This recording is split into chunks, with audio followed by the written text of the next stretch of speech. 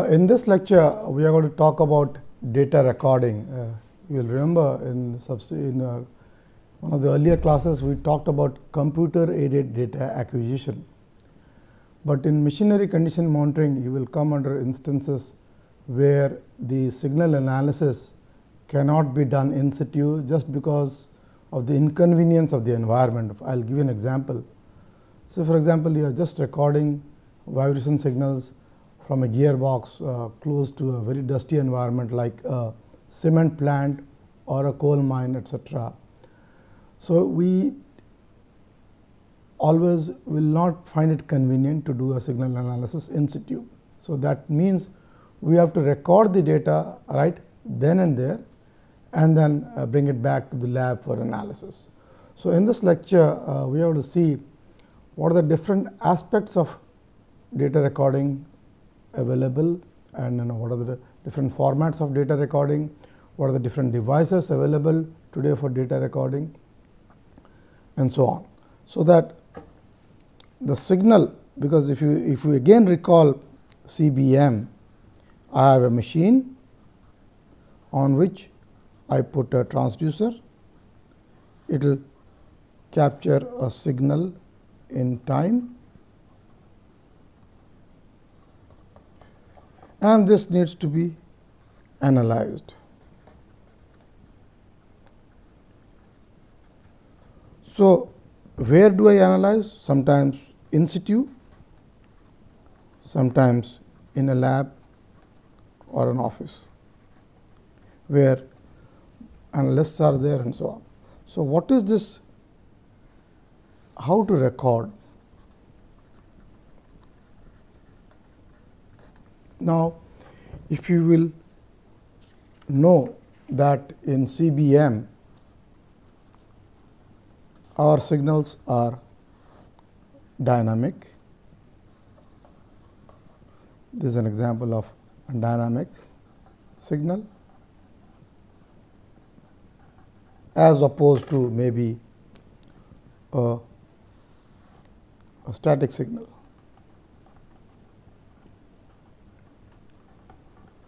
So, if you consider the dynamic signal, you will see that there are few important features of dynamic signal. One is the frequency content, other is the dynamic range, or by dynamic range I mean what is the, in a logarithmic scale, 10 log to the base 10 of maximum value to the minimum value present in the signal. So, for example, I will give you a dynamic range, and signal could have a maximum of 10 volts or a minimum of 0.1 volts. So, we should have adequate dynamic resolution to accommodate such high varying signals. You would have seen this would relate to the amplitude resolutions which we talked about during data acquisition. And you will recall that this amplitude resolution was nothing but the maximum input voltage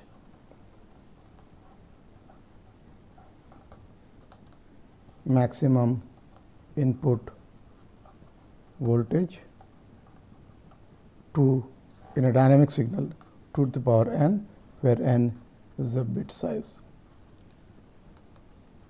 This is of course for a digital signal. Okay. Now, well, before I come to digital signal, so a signal which is occurring out of a transducer is actually analog. So, I can do some analog recording. Okay. So, what are the different modes of analog recording? One is a direct recording, or a frequency modulation recording, or a pulse code recording, or a DAT recording. Okay. We will see how these are done, and of course, today if we have digits, we can do them in digital recording. That means we have nothing but a memory storage device.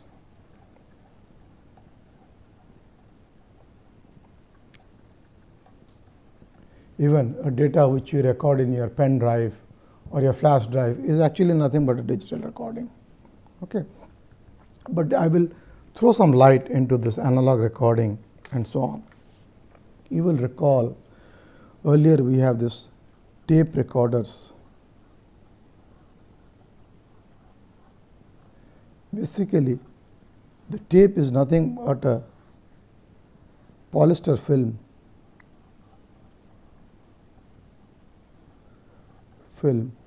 on which it is coated with some ferrous oxide powder coating. Okay. So, if I have an analog signal given into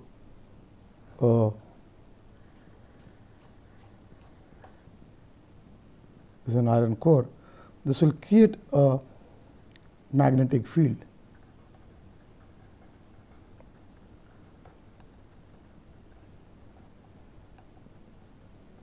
The variations in this magnetic field will be proportional to the variations in the signal.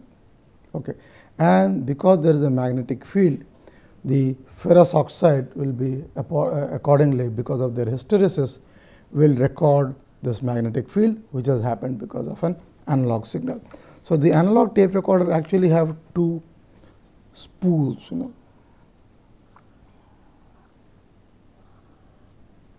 okay, and then there is a tape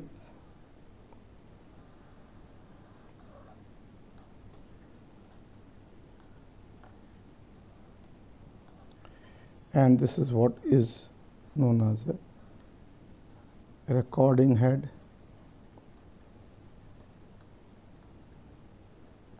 and then another head could be a playback head.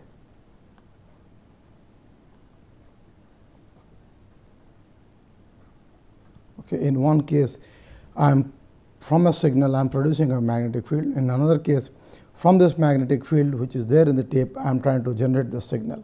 Okay. So, that is what, and then of course, there is an erase head also. So, with a strong magnetic field, I can nullify whatever is stored in the tape by an erase head. And this was actually, and this is the tape spool, and this actually goes at a constant speed. So, this is the arrangement of an analog tape recorder.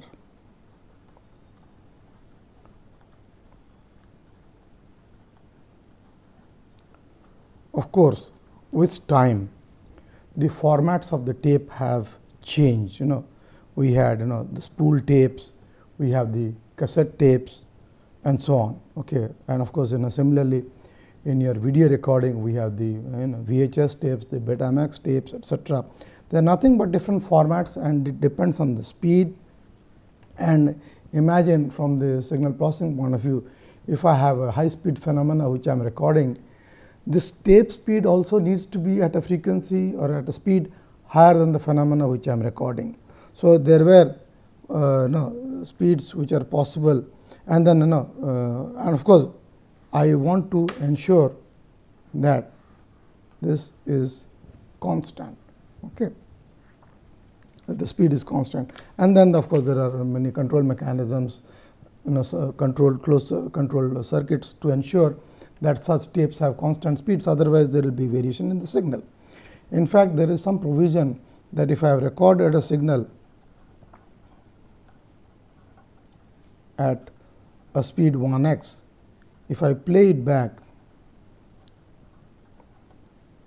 at 10x, I am artificially increasing the frequency times.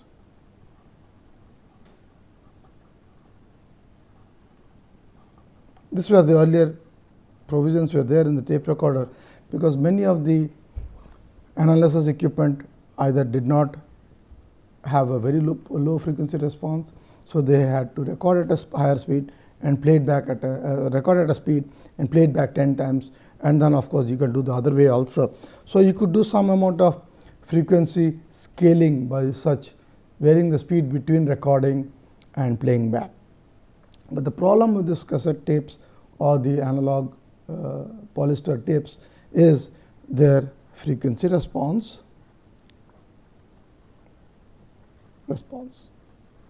By the way, at this point I would also tell you how do you determine the frequency response of a normal tape recorder, for that matter frequency response of any system, okay, and in particular that of a tape recorder, because that is very essential, because the frequency response is an important parameter. As you know, I need to have a frequency response higher than my maximum frequency of interest in the signal to have any meaningful analysis.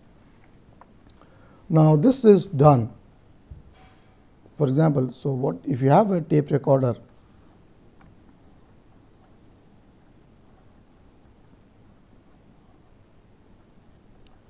you record with a random noise. That means, for example, if you are talking about an audio frequency, maybe from, though it is 20 hertz to 20 kilohertz, there is no harm if you give a signal from 0 hertz to 20 kilohertz. Okay. So, this is my input signal. So, this is my xt.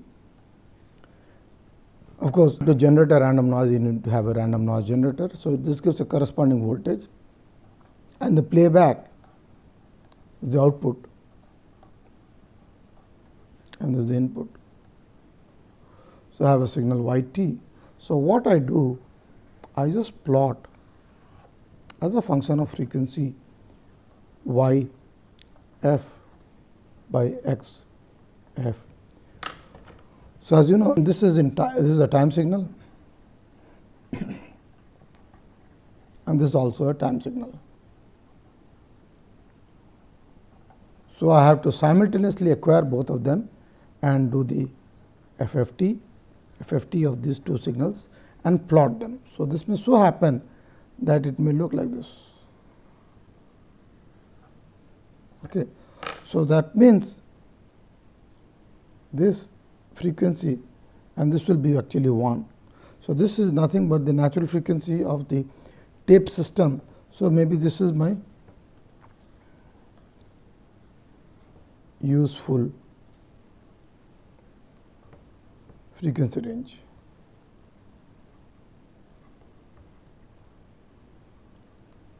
Okay.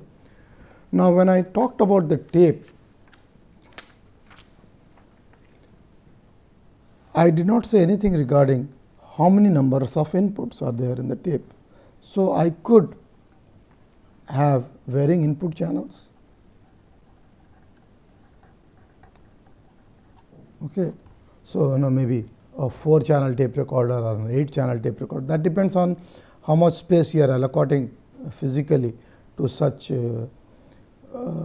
signals in a tape of a certain width. Okay. And these are standard tape widths are available. But the problem with this such analog tape recorders is, first of all, there are some issues. Main is you cannot maintain a constant speed sometimes because of your drive mechanism, because of moisture or fungus contamination in the tapes. They need to be stored in an environment where it is humidity controlled. So, these are practical issues, and then with time this ferrous or ferric oxide which is coated may come off the polyester films. Polyester films themselves have a life. So, this gave rise to a problem with analog tapes, and then with the evolution of technology, people have slowly moved from analog to a digital recording medium. And then of course, one was the direct recording, and then we had the frequency modulation recording, where the high frequency signals can be very easily recorded. It has a very low frequency response and a high frequency response as well. And then now that we know about data acquisition, we can also see how this data acquisition will help convert this analog signal to a digital signal. Okay. So, to do that, what we could do is, before the tape recording unit, I have an A to D converter, and this digital data is recorded through what is known as an PCM technique, pulse code modulation, and at the output I can have D2A digital to analog, and then I will get my output signal as okay. So, this is my input signal. So, this is the convention of this data recorders, which is known as the digital audio tapes. Okay. So, such is also recordings are also available. Now, before I come to the digital recording, let me show you what the limits of this frequency limits when you have the lower frequency limit, upper frequency limit, and what is the noise floor and the dynamic range and so on. So, if you look at a direct recording, the original cassette tape or tape, it can go from 20 hertz to about 20 kilohertz, and noise floor is the minimum signal strength which it can sense is about 10 millivolts. Similarly, with FM, though it has a very good frequency response, the noise floor is still only 10 millivolt, and dynamic range is somewhat better than the direct recording. But if you come to digital recording, of course, today the limits beyond 20 kilohertz are also possible. The noise floor is very, very low, and the dynamic range thus is very, very high. And if you recall, again this amplitude resolution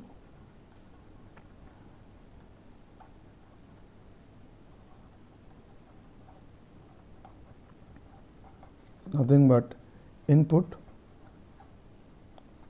2 to the power n. So, if I increase the bit size, my dynamic range will occur. Today in the market, you will have 24-bit digital recorders, and so on. Okay. And but again the question is, so if today the technology is such that everybody is doing digital recording, let us find out the limits of digital recording and so on. Well, this is a view of an 8-channel analog DAT recorder. If you will see here, we can have 8 analog inputs and 8 analog outputs. Of course, the digital conversion is there done inside, and by 8 channels, I mean 8 inputs can be taken in simultaneously, and then this comes with a digital audio tape. But the present digital recorder comes with certain modules, okay, and this is a view of a digital recorder where there are many modules. Now, when I talk about modules, let me tell you what I mean by that. So, when you talk about inputs from signals for CBM, one is of course the acceleration,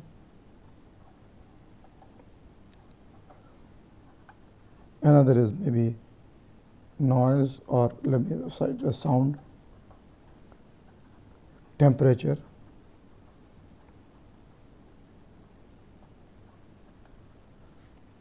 then we have a strain, maybe a frequency counter,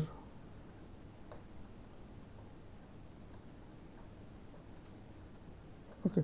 So, typically one would come across such input signals. So, we will cover about this later on. Some of these sensors require a 4 milliampere current supply to drive the sensors, okay. And as you will see, these are very high frequency signal, maybe of the order of from 0 to 20 kilohertz, and of course, if you are doing ultrasonics, it will be low. And this is a thermocouple. Some of these thermocouples require an electronic compensation for the cold junction temperature.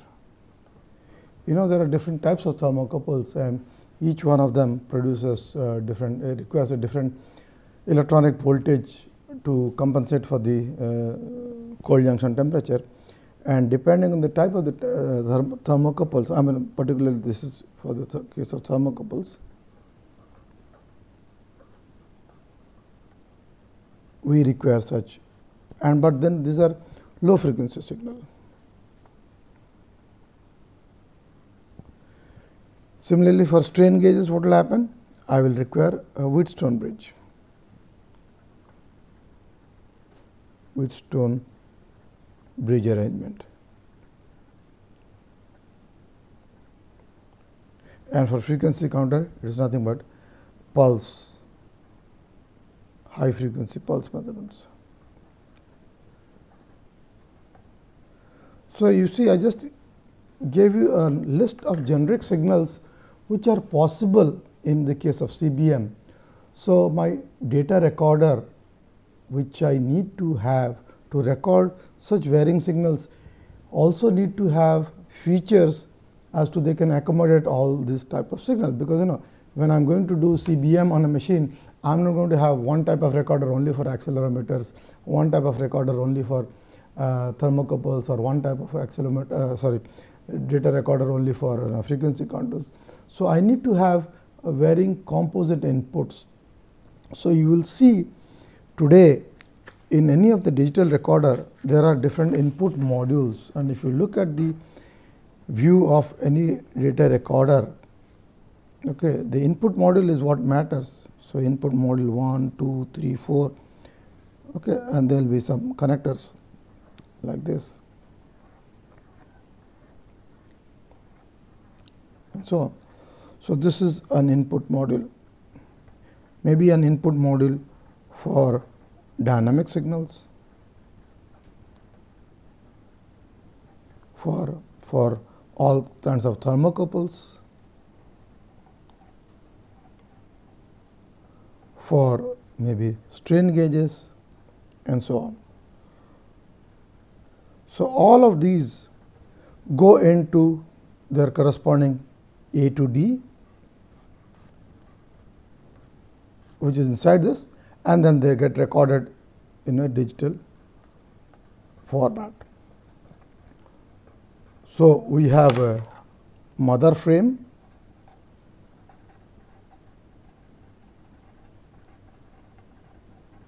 onto which we have these modules, and in this mother frame there may be a power supply which you may require to power all the units and the processors. And then this may have a driver software,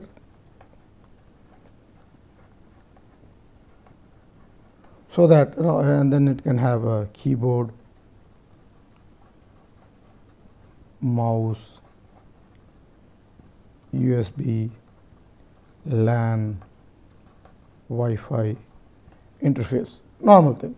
So, this is what a data recorder is, and if you look here, this is one such data recorder where actually there are 16 different channels, 1 to 16 channels, and I think all of them are being used but for one. So, I can have, if you will see here, these are the input, and different cases of different types of signals could be used, and such is the availability of digital recorders today which are available, and they could be 16 channel, 32 channel. I can stack them up from module to module. So, I can have an integrated DAQ system which is portable, which is mobile, and I can record many signals of different type in such an unit, store everything in the memory of this unit, and then I can pull it back whenever I need. Okay.